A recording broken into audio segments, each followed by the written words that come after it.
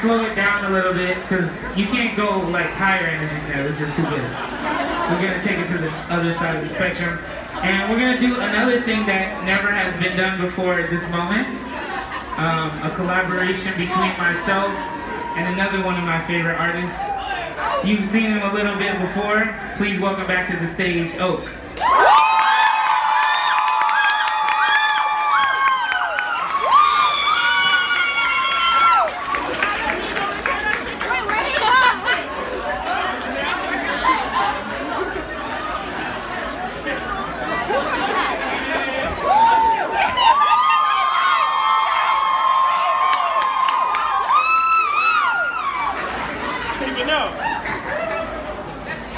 Yo, what up?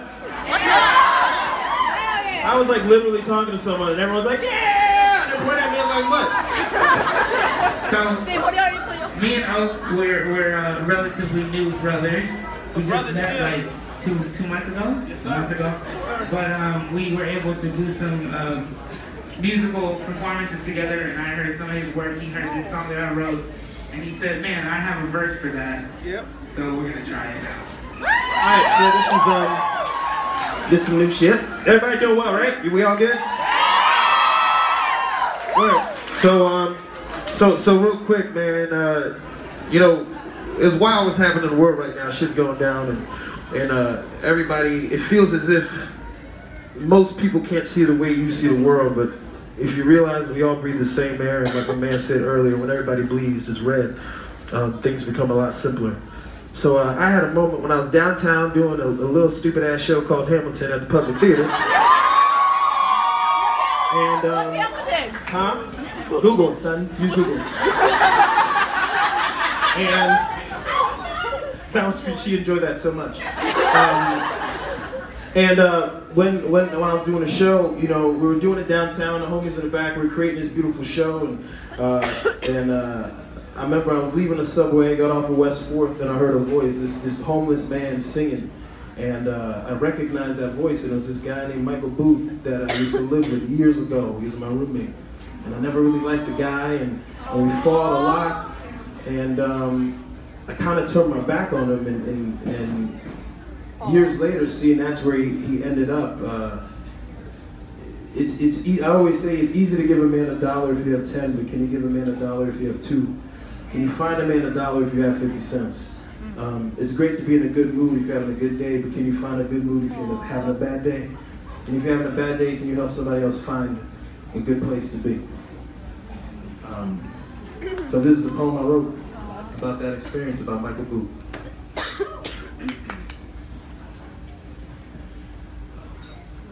I left a man once and he found me later. Some time ago from the future, I exited the subway and gazed at a ghost. The shadow of a person whose light burned so bright it boiled his blood and muddled his mind. Mumbling about the cold, his nose was dusted, that's dry and crusted. Eyes out of tears, for years he's been hiding in my narrative as a story to be told. A punchline of that time in my life before things took flight, but our shared moment was the height of his life. His eyes, Michael. Going on about a historical figure who shares your surname, a damn shame what you have become, Michael. How long have you been running before you lost your shoes, Michael? Was it drugs or an imbalance of electrical current in the mind? I find myself helping you up off the ground. The palms of your hands are harder than the heartache and high stakes of your breaking. And each article of clothing is covered in text. Words, lyrics to songs you used to sing, I think. Whatever you want to eat, it's my treat, I speak. You speak of Mac, a heart attack I can't condone, so grab and go we go. You stumble through the door of the store and we make eye contact, but each word you shoot past me to an ear we will never hear. Eyes we will never see, a face that has been with you when all others have turned away, including today. You grab only an apple. A store ripe with more than you can chew, but only an apple you choose. You mutter some more and hold my eyes for only seconds at a time. Maybe an orange, you say to a sandwich. Okay, I reply. Then you look me deep in the eye and respond, of course, an orange, oh, you are indeed Nigerian, and then you're gone again. You mention my name, and in this brief pause in time, my heart has balled up as I look up to find you are far ahead of the mental moment that I am currently drowning in. I'm sorry, Michael. Take this protein bar. I'm sorry, Michael. I'm adding a cookie as well. I'm sorry, Michael. A sandwich, some more fruit. I am sorry, Michael. I pay, we leave. Michael sees me, I hug him. His crested breath is a scented banner of his bastard bloodline. He squeezes tight. He holds my eyes as his hands try to find his heart. And once his palms press against his chest, thank you stream down his cheeks. He leaves me. I left him. Years ago, I turned my back and offered not a hand, a hug, not even an ear. I will find you again, Michael. I will continue to be better. I won't lose my faith.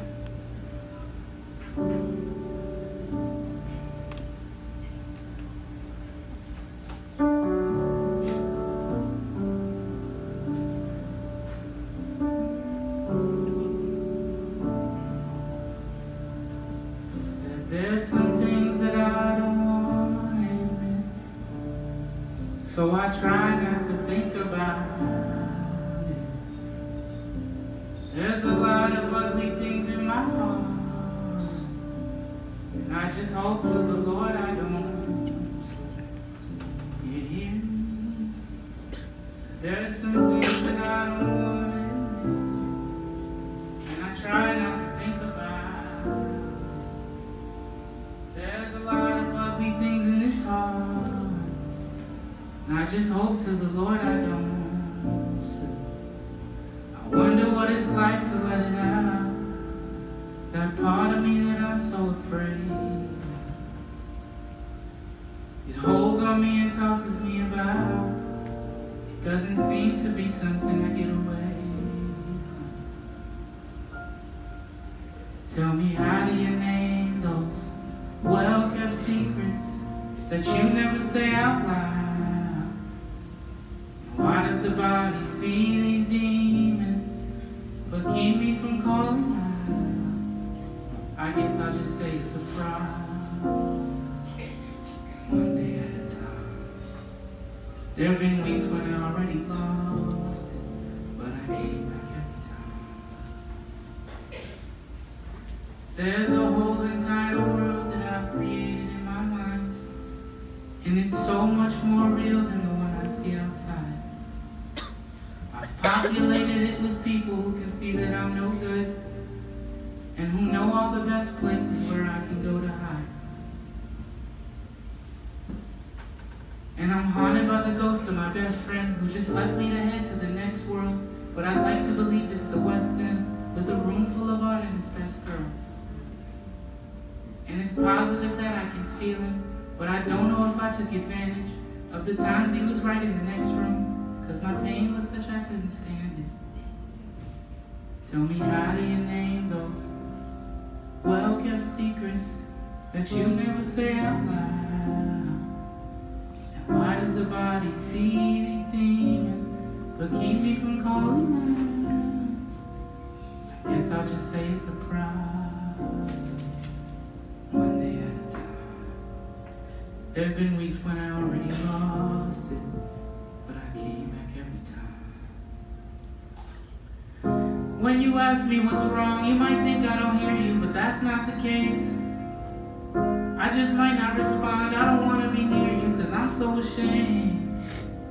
I'll keep the TV on and just let it wash over all of these many fears, and hope I wake up less weary tomorrow morning. And hope I wake up less weary tomorrow morning. I guess I'll just say it's a process, one day at a time. There've been weeks when I already lost it, but I came back every time. And I'm just trying to keep my faith, but I'm looking for more, somewhere I can feel safe. In my holy war, you know I'm trying to keep my faith, and I'm looking for more, somewhere I can feel safe. In my holy war.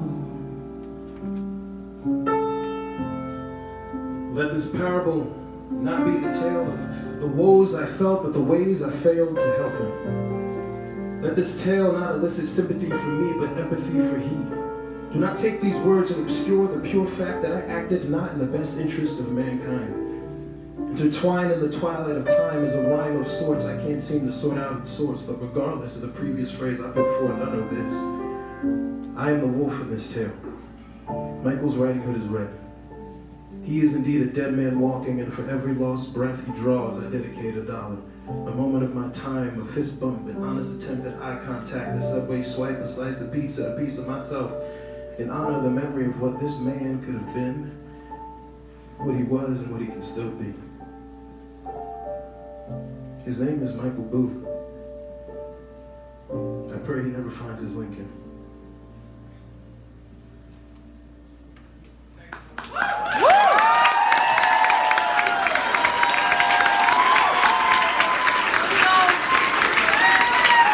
Thank you.